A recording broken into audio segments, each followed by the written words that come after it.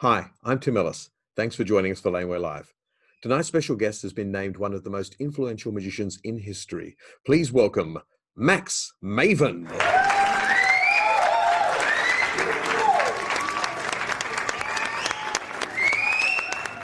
Wow, Max, where are you located right now in quarantine, lockdown?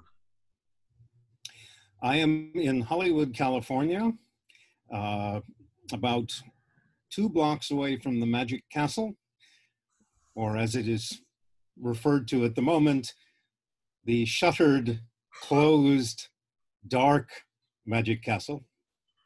But it's moot because I wouldn't be able to walk over there to use it anyway. So what is happening? I assume they I suppose furloughed the staff so they can collect unemployment during this crisis. Yes, there was the full staff was 198 people, not counting the performers, and they had to furlough 95%. So a skeleton group of 9 people was retained, and of those, almost all of them are working reduced hours. You know, there are things that need to be done in terms of some of the physical upkeep of the club. And Joe Furlow, who is our ironically named general manager, is obviously still interacting with vendors, even though we're not purchasing food at the moment. And he's overseeing things like making sure the electricity is kept on, and there's stuff going on over there, but nothing that we would associate with the actual experience of visiting the Magic Castle. But plans are being made, contingency plans, since at the moment, obviously, no one has any idea when there will actually be the opportunity to reopen, let alone what the restrictions may be at such time that a club like that can be opened. But we're making plans because if it does happen, we're going to have to move quickly. So we'll see. And what about the awards show? Well, there's no way to do the award show. I mean, it was meant to be taking place in May. That's not going to happen. There is discussion of some sort of virtual event, but exactly what shape that would take is not clear. That's really a decision mostly up to the Board of Trustees. Before the pandemic got underway, the Board of Trustees had made the decisions as to who would be receiving the fellowship awards, and the members had voted as to who would receive the showroom awards, but those results have not been made public. So at some point they will be made public, both to the membership of the Academy of Magical Arts and also to the magic world in general. But exactly how that's going to take place is not completely determined yet. I think everyone is hoping that by next year there will be the opportunity to do another grand get-together in real physical space, as has happened for so many years before. So all of the nominees are sitting in heightened anticipation this year. Yes, in the case of the member-voted awards for the showrooms, those people, and there would be a total of 20 of them, I guess, have been informed, but they don't know the outcome past the limiting, narrowing it down to 5 people in each category. The people who have received fellowships have been told, but they can't tell anyone, which is an odd situation to be in. But as far as I know, nothing has leaked thus far. No. Well, I know one of the nominees, of course, is Carissa Hendricks, and you are going to be appearing on her upcoming virtual live experience. Yeah, that's next week, I believe. Yes, that's going to be a very different sort of a magic show. She hasn't told me a great deal about it. Are you on it as well? I might make a 10-second cameo, maybe, at some point. Okay. She hasn't told me all that much, except she made it sound as if it's not going to be all magic. Some of her friends in the other performing arts having to do with carnival, sideshow type stuff, or music or whatever, I think will also be represented. But I haven't really found out that much information yet. Well, I think it's good that with this whole new discovery of Zoom and virtual shows and online shows, and everyone's becoming their own TV station, people are trying different approaches and they're trying different things. And maybe there could be some sort of way of doing the AMA Awards in that way. I know that we're going to be trying to do our Australian Magic Championships online as a live Facebook event too. But that's not till July, so we've got a bit of time to get it right. And that involves stage magicians as well. Absolutely. So that would require some fairly complicated logistics, I would think.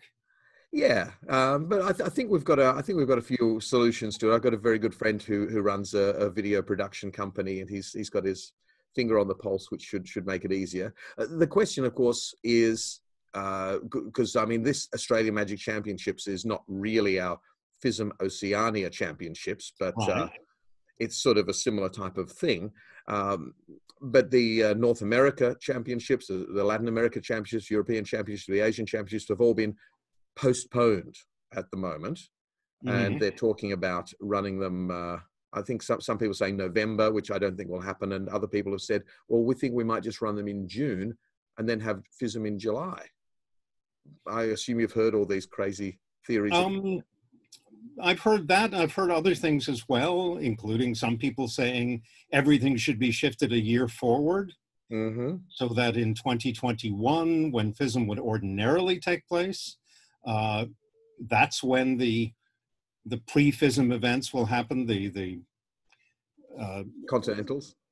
Yes, exactly. The Continental qualifying championships, if you will. That sounds nice. And then in 2022 would be FISM itself, much as the Olympics are going to still take place, but at least a year late.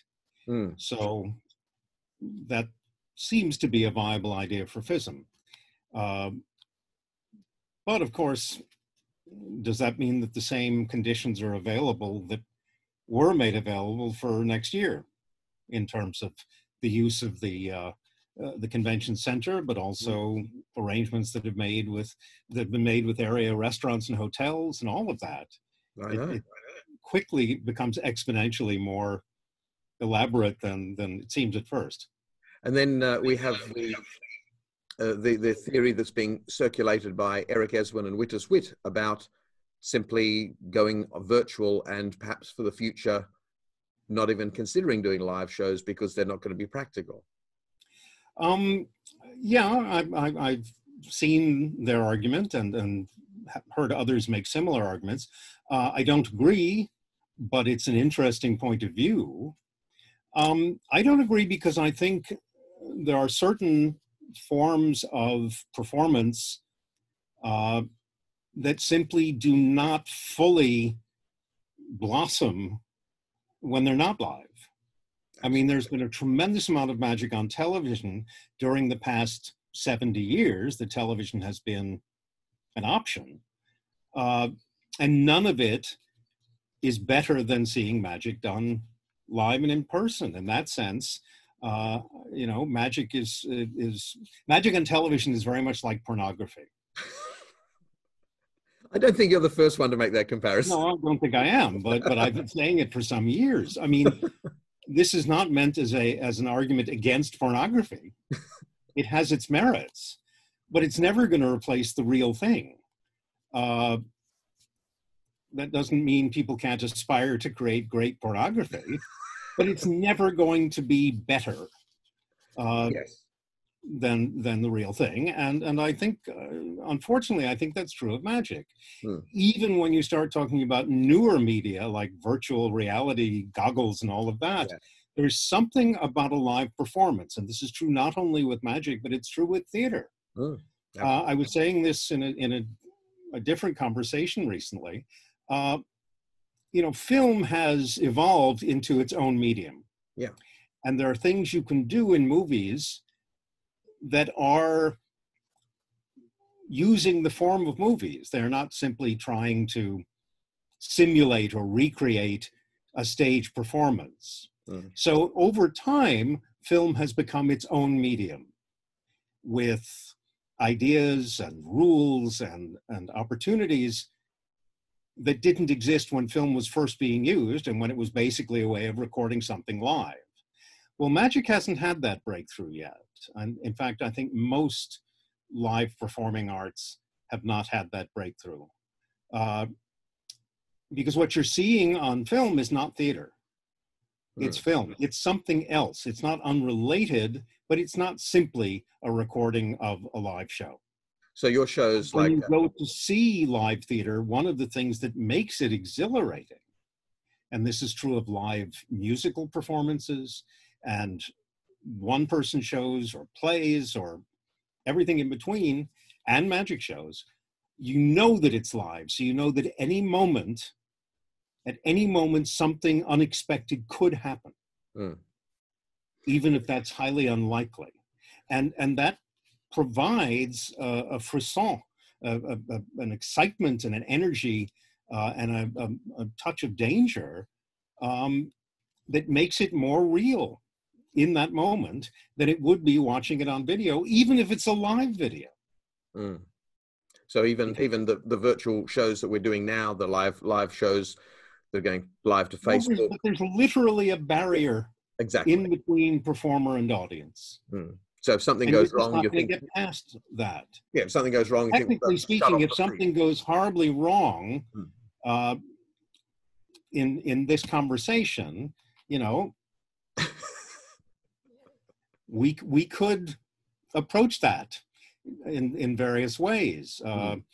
You know, I don't know if you want your viewers to think that this is a live interview, but if you do want that, I'm about to destroy it, because we're taping this and you're going to tweak it, and I don't know how much tweaking you're going to do, but you may suddenly put in images, the FISM logo or pictures of the Magic Castle or whatever topics, you know.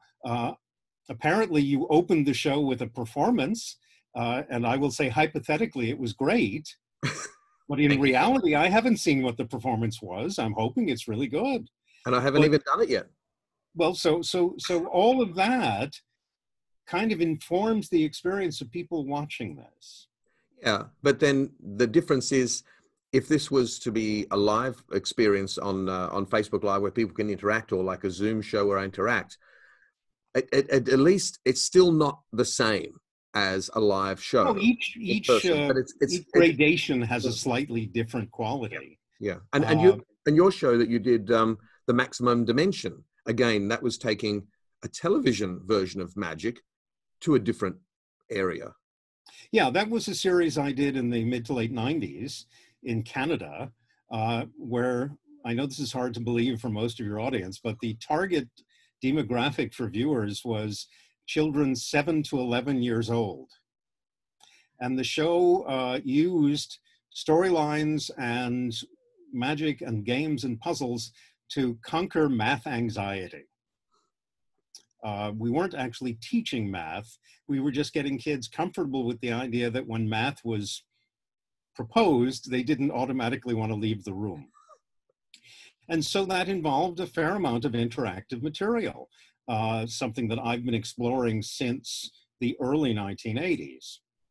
In 1984, I put out a video, which was at the very beginning of the home video era, called Max Maven's Mind Games, the video that reads your mind. And that was all faux interactive. It was the illusion of interactivity. And then a dozen years after that, I, having done a lot of this faux material on different television shows, I had the opportunity to create a thing that had the unwieldy title of Max Magic, but it was a computer game for the Philips CDI system that really was interactive.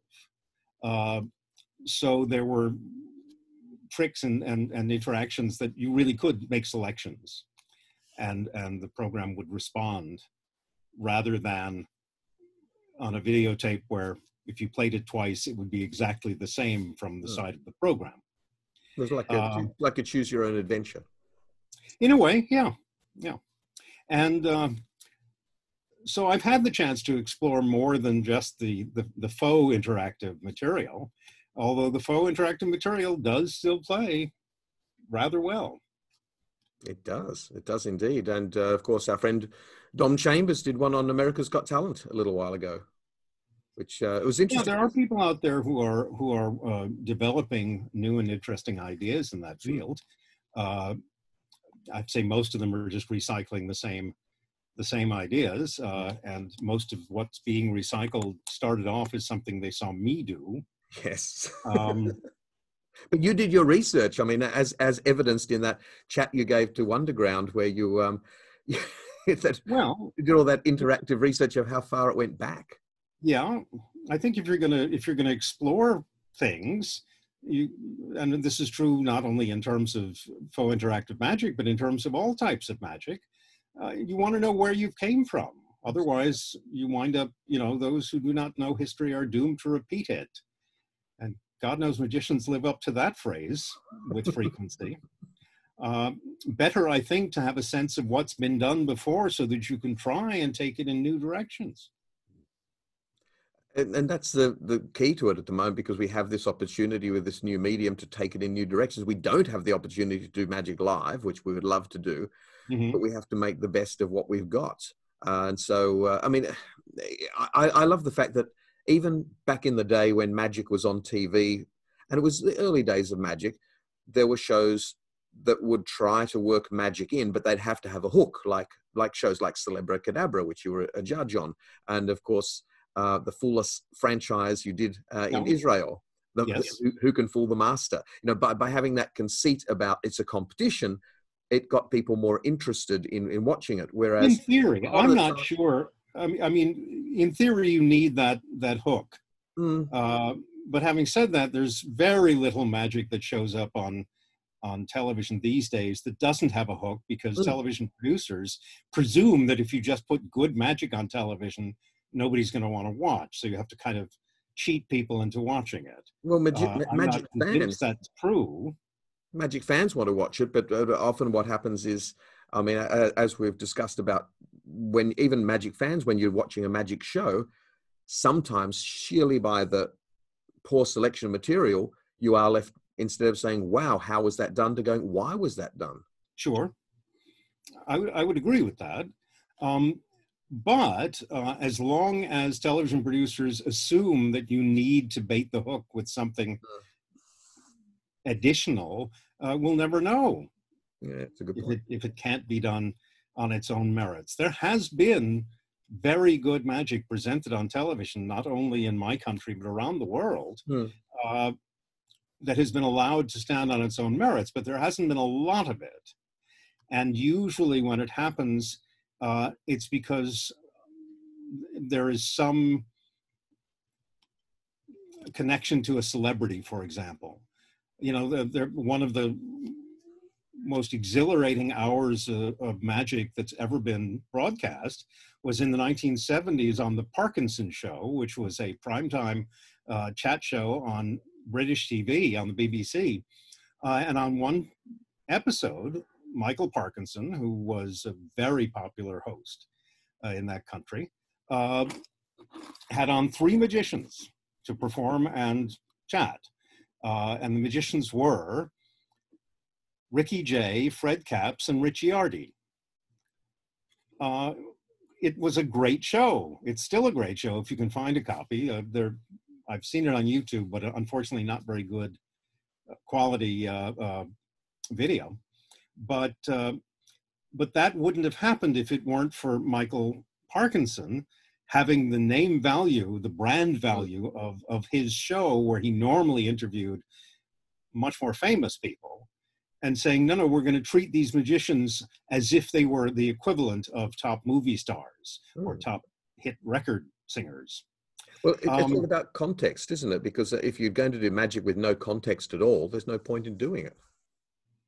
Well, but when left to its own devices, magic has succeeded on television. Again, despite the fact that I consider television to be inferior to live, that doesn't mean that magic on TV is terrible. It just means it's never quite as good as what could be done live. But you know, when Doug Henning did his first special back in 1974, I think it was, or 5, right around there, he got huge ratings. Now, this was a very different time. There were only 3 real national networks in the United States at that time, and he was on one of those 3. I think he could have come in a very weak third, and he didn't. I think he did have some celebrities on the show, though. Yeah, like 2. Yeah. The celebrities were not, I mean, they were kind of insurance, but they were not a guarantee that people would tune in. Part of it was that Doug himself was starring at that time in a hit Broadway musical, The Magic Show. Yeah. And people had heard about this. So there was some buzz about Doug Henning. The other thing was that first special, in addition to the next 3, I think, they were all done live at a time when most live television had stopped existing. Other than the news, there really wasn't very much on American TV back in the 70s, sports, I guess, that was being carried live. Everything else was being taped and then adjusted if need be. And Henning's show, which took risks, I think the fact that the audience was aware that it was live added something to it. And if memory serves, I think it won its time slot, and more than just coming in first. I think it was record-breaking numbers. Now we fast forward 20 odd years. In the mid 90s, you have the first World's Greatest Magic was the title of a 2-hour special that aired on an American network on Thanksgiving evening. Now, in the US, Thanksgiving is a family holiday, and it's the potential for a large viewing audience is great because people on that night are staying at home. Usually they've had their meal has been in the late afternoon, and now it's nighttime, but most of them are stuffed from eating and they haven't really made plans. So they're going to stay at home, and the potential for a large viewing audience is vast. The problem is, what audience are you pitching to? Because you have different demographics all in the same family group. And whereas today you can go off into your room and watch television on your computer screen or on your phone, that wasn't the case in the 1990s. It was a family event. So, yeah. So at that time, it was still largely down to 4 networks. And I can tell you off the top of my head what was airing on 3 of them. So on CBS, they showed The Wizard of Oz, the classic 1939 Hollywood movie. And of course, all the kids said, let's watch that. And the adults said, we've all seen it multiple times. No.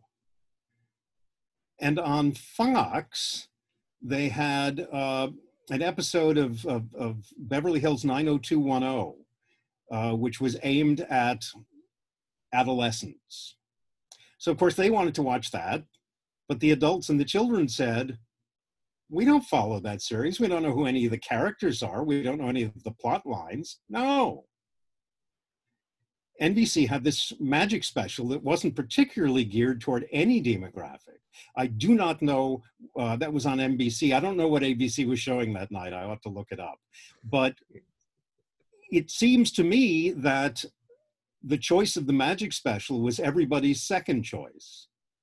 Everybody said, well, we can all agree that won't be terrible. It won't, you know, it won't lose our interest. Sure, why not? Let's give it a try. And it, to everyone's surprise, including the networks, it was the highest rated NBC special of that year. I know that NBC had no expectation of this.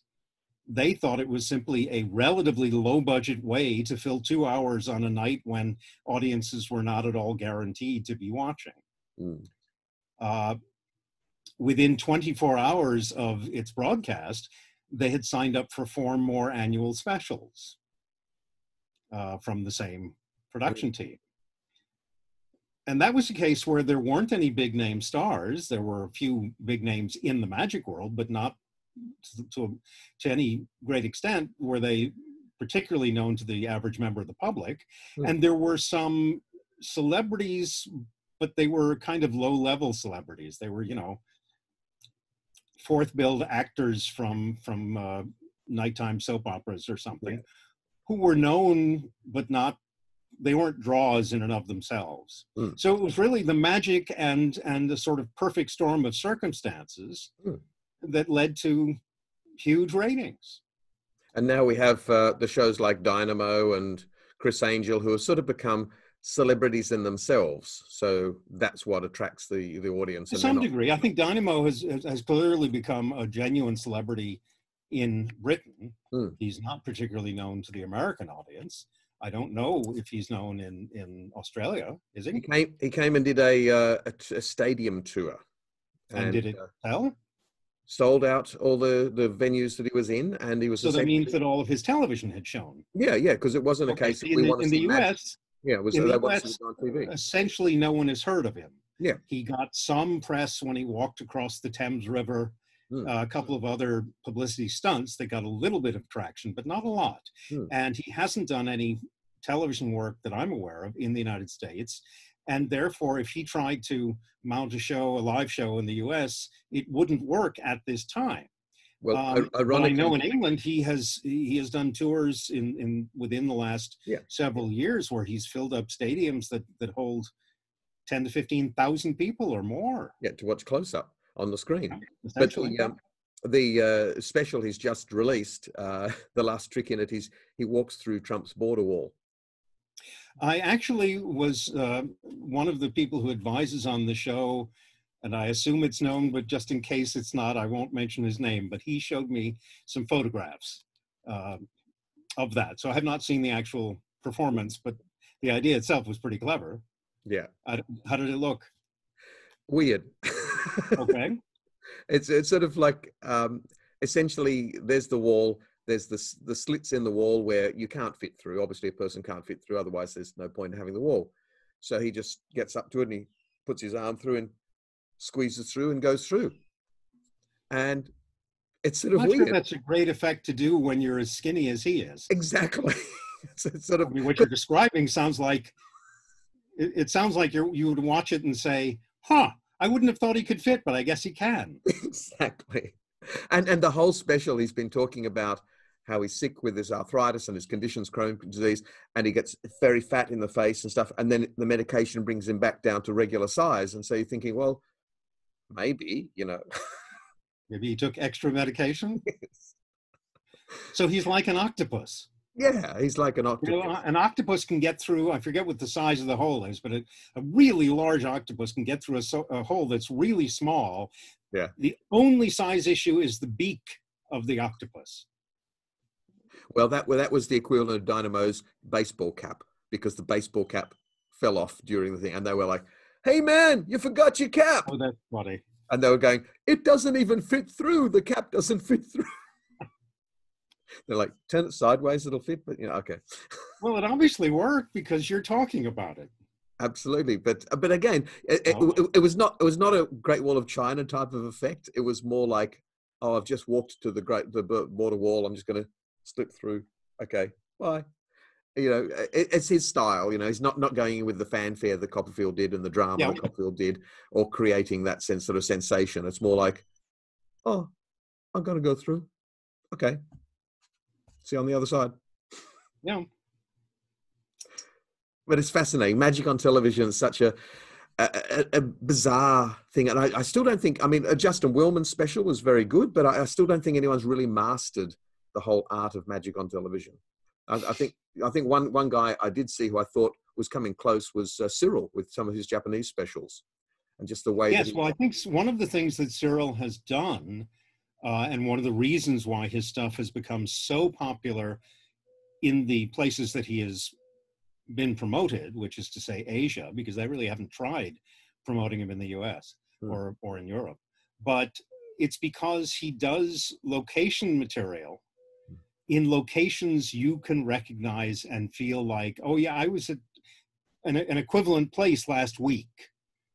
I was at a fast food restaurant last week.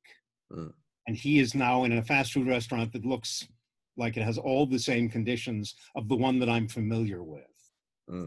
Also, most of what Cyril has done has not involved gargantuan props.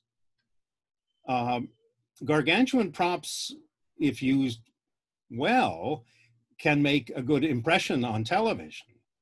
But I think in general, they're better at selling people on the idea of tuning in than the actual results. Yeah. And I don't say that to besmirch people like David Copperfield. David has done some phenomenally good things involving giant props, such as we touched upon a moment ago, the Great Wall of China, which arguably is the largest magic prop ever constructed.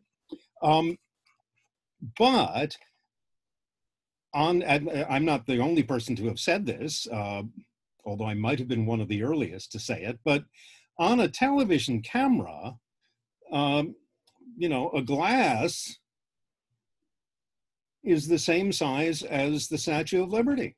Well, that's what I loved about Copperfield's early specials, the way he would do a big scene with an illusion with a decollete chair, and then in the same act, he'd get some matchboxes out and make the matchboxes move. Right. And it was I remember there was one year when David did his special, and I honestly don't remember which year it was, so I don't remember what the big publicity stunt was. But the one thing that the lay public talked about after that special was pushing a cigarette through a quarter, cigarette to coin. And I remember David expressing frustration. This would have been, I think, in the very early 80s, somewhere like 81 or something. But frustration with that's what they talked about, not the stuff that cost a fortune and tremendous amounts of rehearsal and so forth. But I have to say, I think David overall has understood the television medium better than most. Obviously, I would include Cyril in that rather small group, and I think you have to mention David Blaine in that context, although I'm less interested in what David has been doing in his more recent shows than in his earlier shows. But that has as much to do with my personal taste as anything else. But some of the appearances that you've made have not even been magic. Things like as a driving instructor on Mork and Mindy. Well, that was acting. That was a bunch of producers deciding that they could do something with this image, and I have done a handful of those. The Fresh Prince of Bel-Air. Fresh Prince of Bel-Air, where I played. This was an acting stretch. I played a theatrical hypnotist. The Great Mentos. Yes, that was the name of the character. But I love the fact that because you do have such a distinctive image, people just we've got to get him on the show. The Great Mentos character was written with me in mind.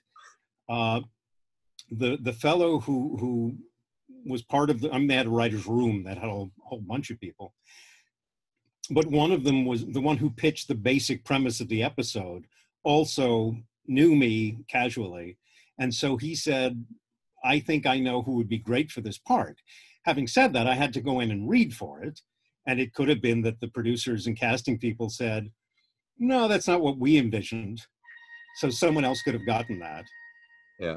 I don't know if you just heard a horn in the background. You're about to hear a lot of cheers and applause. Oh, it's not for me. In New York, every night at 7 o'clock, people cheer and whistle and applaud out of their apartment windows. I can't say how this is in other parts of the country, but here in this particular corner of Hollywood, this particular street, they've started doing it every night at 8 o'clock local time. Why it's 8 instead of 7, I don't know, but it is. And so anyone wondering what time of day it was, for me, when we were shooting this, it's exactly 8 o'clock on the screen. The idea of it is that they're supposed to be cheering the as they come home from the hospital. So I guess maybe they've got different shift times. I have no idea. I mean, I don't know that 7 o'clock is the correct time in New York. I mean, it's hypothetically, it's when people come home, but I think medical personnel have shifts that start and stop around the clock. So do the majority come home at 7? I don't know that that's true. But anyway, for whatever reason, in this neck of the woods, it's at 8. There are still a couple of stragglers, but they usually stop after 1 minute. I hear a few in the distance who are still prolonging it. But people like traditions. They like to have something they can just do every day that will give them a bit of consistency. Because I mean, the whole world has been turned upside down there. And well, that's true. And I think some of the people who are engaging in this cheering or what have you are really taking this as an opportunity to vent. And I don't mean by that they're angry in the noise they're making. Because I think it is motivated by a sense of expressing appreciation. But I think for some of them, it just feels good to let it out. Absolutely. We're talking about your image. And one of the things I was going to say was that I'm surprised that you haven't had more opportunities of late, for example, to do things like hosting the Twilight Zone or something like that. It would seem to be a natural fit. Well, I'll give you a sad but honest answer to that. Television, at least in this country, and as far as I've observed in most parts of the world, is not really interested in people of my age. I understand that. I've heard that many times. I remember this is not that many years ago, within the last 5 or 10 years, I went to a pitch meeting with a producer to pitch him several ideas for television projects, any one of which I could have hosted. And I went with my manager, and as we were driving to the producer's office, my manager said, you know, don't be married to the idea that you're going to get booked to host these, because they're really, at this point, they're looking for people who are 24.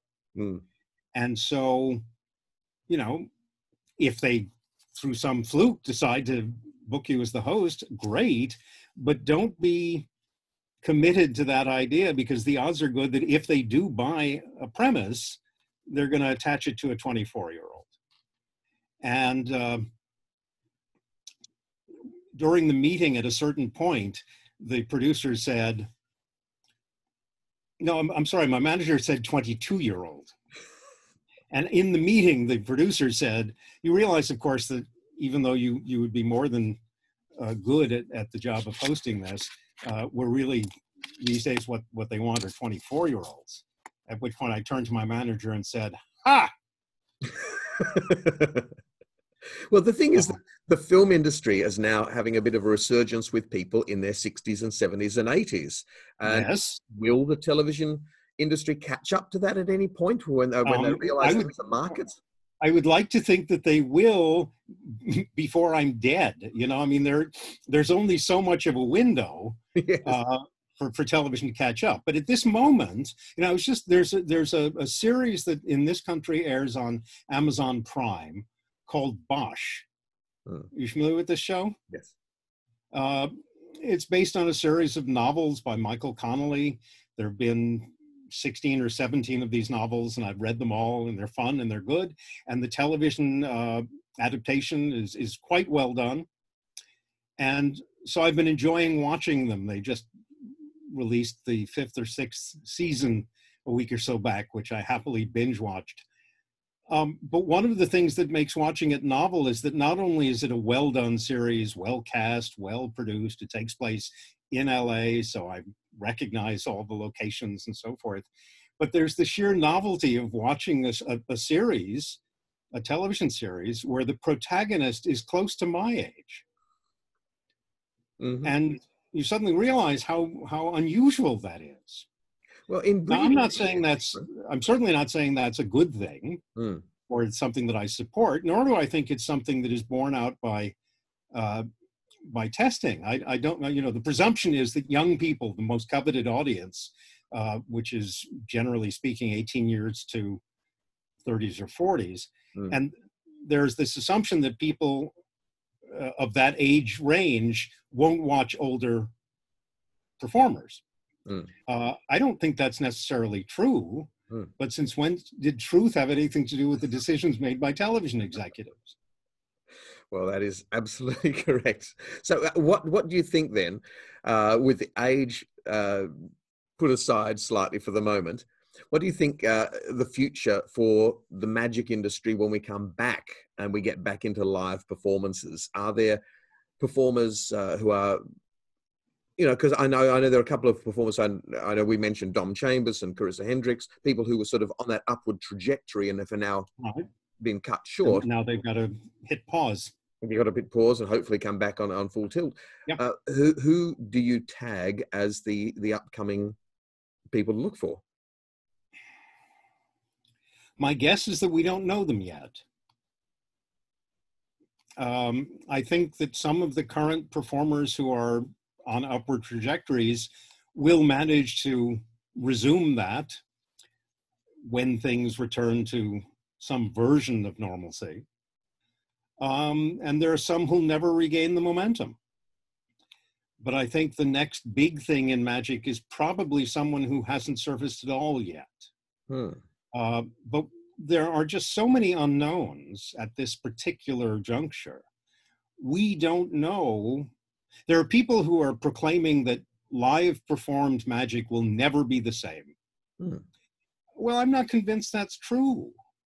The last time there was a pandemic of this magnitude was, compressed into a small time period, was the so-called Spanish flu of 102 years ago,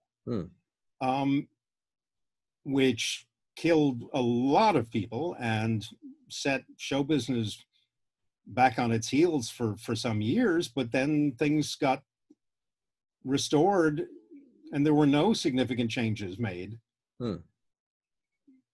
If anything, the fact that movies became increasingly popular, and then with the advent of sound in the late 20s, became overwhelmingly popular, and few venues were more crowded than movie theaters during the 1930s. So the notion that we are going to avoid big crowds as a result of this, I think the public is going to break that soon, because they want to go to big sporting events, they want to go to big concerts, they want to go to nightclubs and theaters and other events. And, it's going to take some sort of a solution in the form of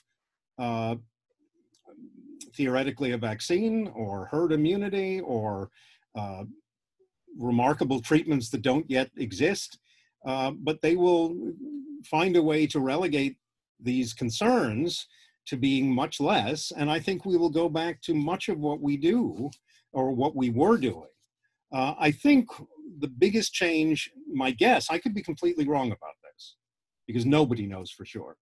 And that certainly includes me.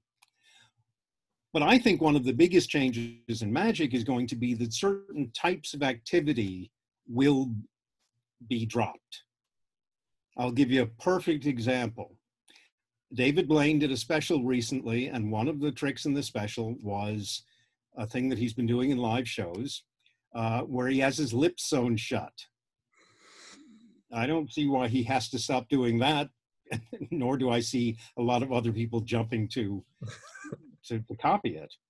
But the actual trick that takes place after his lips are sewn shut is that a selected playing card disappears and is found in his mouth.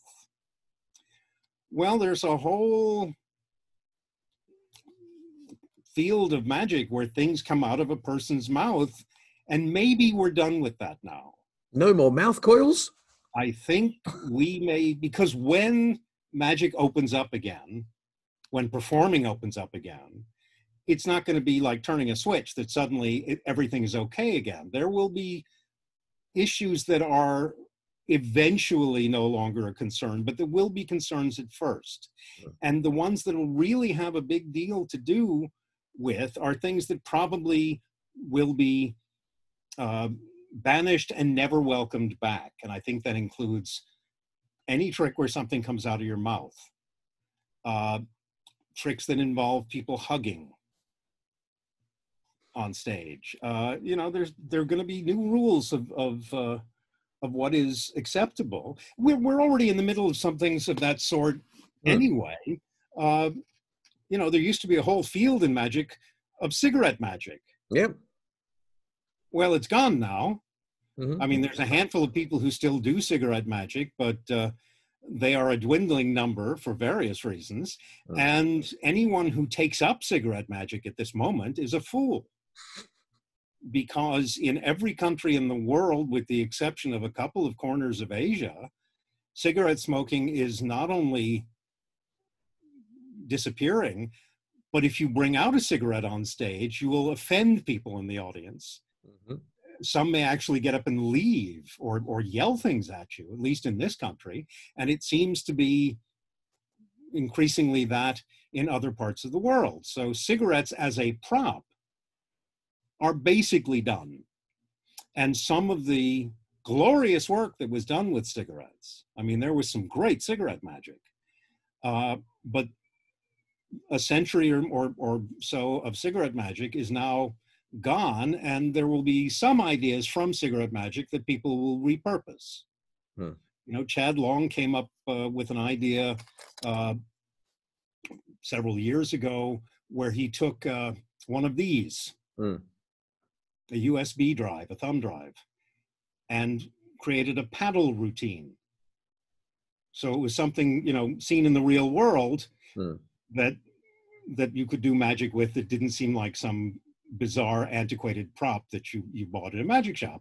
Well, these are not that dissimilar in size and shape to a cigarette. So many of the moves, and don't look at me to do any of them, but many of the moves or effects that you would do with a cigarette could be transferred over to a thumb drive or to a golf pencil or to a crayon or various small objects. But cigarettes themselves, I think, they're gone. Well, there's so many. And it may be that smoke magic in general is gone, because you know there's been a lot of stuff happening in the last few years of gimmicks for producing smoke. Most of them using essentially the technology of vaping to create smoke effects. You know, the smoke just sort of appears, the coin vanishes, and the puff of smoke takes its place. Well, I don't know. People are much more alert to the idea of what you're breathing in when it comes to the coronavirus. And it may be that when magic starts to get its footing again in live performance, producing a substance that the audience breathes is not okay. Well, even and all of this exciting new technology may never fully catch on. I don't know, but that may not be acceptable in terms of what is okay in the new magic. But I have to say that I think those will be less common than the things that people just go right along doing the way they did 5 years ago, 50 years ago. Well, even 15 years ago, when we had some fake cigarettes in a show, it was about gangsters. We had to, because we're part of a festival, we had to put signs on the door saying, warning, fake cigarettes are used in this show. Yeah. Because people are very conscious of those. They've been conscious of those things for a long time. Yeah. But you're right. There's going to be some big changes that'll come out of the other side once we move out of this. But I'm not sure how big those changes will be. That's the point I'm making. I think there will be changes. I think some of them we can't even predict or imagine as to what suddenly is not acceptable in the course of an entertainment. Well, but I'm guessing that a magician performing 5 years from now will be sadly not that different from a magician who was performing 5 years ago. Here's the interesting thing. Cruise ships, on which I do maybe 10 or 13 shows a year, have now reported their bookings have never been higher for advanced gigs. So, yes, so people still wanting to go back to what they I think there's, familiar with. In the specific area of cruise ships, I think there are certainly, there are concerns. After all, cruise ships was one of the very first type of place outside of China. When this first hit, it seemed to be limited to certain parts of China and then Asia in general. And then people said, oh no, it's actually spreading through Europe. Oh no, it's now come to the Americas and what have you. But cruise ships were some of the earliest places that got publicity as having had outbreaks of coronavirus. Yeah. People will go back on cruise ships if they believe that there is containment such that you can go on a cruise ship, and because it is isolated, they'll say, well, it's like a miniature New Zealand. If there's a way that a cruise ship company can promote the idea that their preparations, their filters for cleaning and screening all passengers and all personnel are so good that you can be safe on that ship for 2 weeks, you don't have to worry about anything, then yeah, I would imagine the cruise ship bookings would be huge until the first time it failed. But there's when that happens, the cruise ship market will probably tank. Yeah, but there's also the people who are just being defiant, the people who are just still saying, I'm not going to get into this whole coronavirus thing. I'm not going to buy into it. I'm going to stand up. I'm going to go outside, and it's crazy. Unfortunately, as has been observed by many people, the virus doesn't care what you think. The virus doesn't say, oh, he seems defiant, he seems brave, I'll pass. The virus says, a new opportunity. I'll go there. Yeah. So, Well, it looks like you are self-isolating very well. Well, I've been doing it now for about 8 weeks. I started at the early end of things because I am high risk. So the same things that keep me from getting booked on television also keep me from going out of my apartment. My age and underlying conditions are such that I didn't mess around with this. Early on, I said, I ought to stay home, and my doctor agreed. So, I consider myself to be very lucky. I have lots of books. I have music. I have television, streaming video, internet connection. In this particular area, getting deliveries of food, both restaurant delivery meals and groceries and such from markets, is pretty easy to arrange. Most other things that I would need to acquire, I can get by mail. So, and I'm not rich, but I'm not poor. So the fact that, as with almost everybody in this industry, all of my work has vanished. But having said that, I'm okay for the time being. So I'm not sitting around worrying about how I'm going to make enough money to live for the next month, although there are plenty of people in the magic field who are undoubtedly going through that. So I consider myself to be in a very lucky position. I'm not going to say, therefore, I'm enjoying this situation, because I'm not. But it's something I can put up with for the foreseeable future. And I think, unfortunately, it's going to be a long haul on this. I don't think anything is going to radically change anytime soon. Boy, do I hope that prediction is wrong. But I think this is going to be in for the long haul, and then there will be some slow adjustments, but in very limited ways. And for us to get back to a sort of normal interface between people, it's probably a couple of years down the line to be completely past this. I think you are right, and I know you've probably got a prediction envelope sealed in the background that you'll open up at the end of the virus. No, but I could be writing this off screen. How would you know? Oh, I can't wait for the first Max Maven live Zoom show.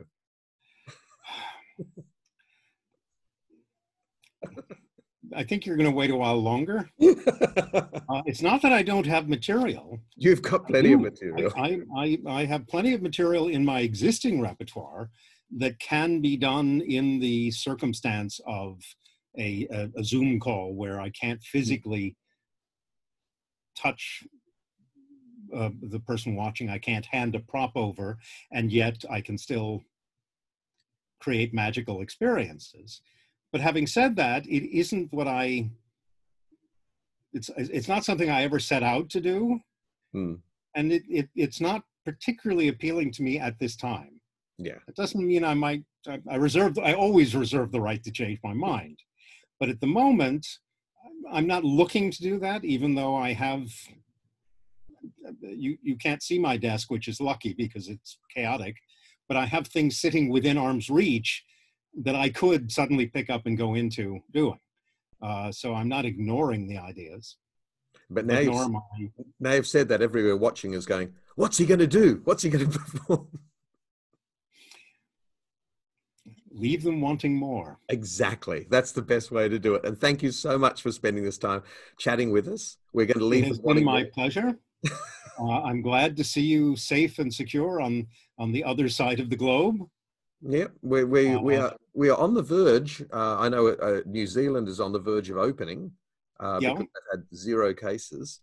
Australia, but they're going to be really tight about who they allow to come in. They're saying that September they will open up Australia and New Zealand, travel between the two countries, and possibly Singapore as well. But I think it's going to be quite a long time before we get to visit America again.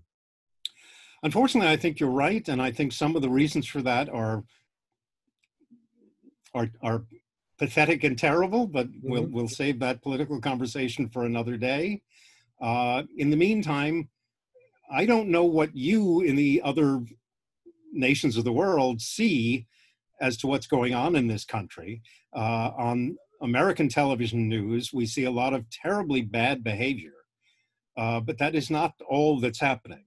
Yeah. I'm happy to say that on the West Coast, I'm in California, and California was the first state to urge its citizens to stay indoors and to self-isolate and to behave in a way that was intelligent and safe. And as a result, despite California being one of the largest populations in the United States, it's surprisingly not that bad as far as the percentage of population that has been affected, which is not to say we haven't had lots of cases, but we're doing better than a lot of other areas have. And hopefully we will maintain this and avoid the giant resurgence that is hovering around the corner and that's going to hit some parts of the United States massively. Well, the crazy thing is, it's almost, I mean, I'm not saying this is going to happen, but it is on the charts that states could end up having to close their borders. Yeah, I'm not even sure how you would do that, the way this country is constructed. Yeah. I think it could be aspired to, but I don't think it can actually be successfully done. But that's further on down the line. Yeah. I just wish people would behave more intelligently right now. It would be good. Well, thank you for your guidance and suggestions. Good to see you. To everyone who may be watching, wherever you are, I hope you're I hope you're playing safe and exploring magic with safe parameters. Good advice. Thank you so much. See you later.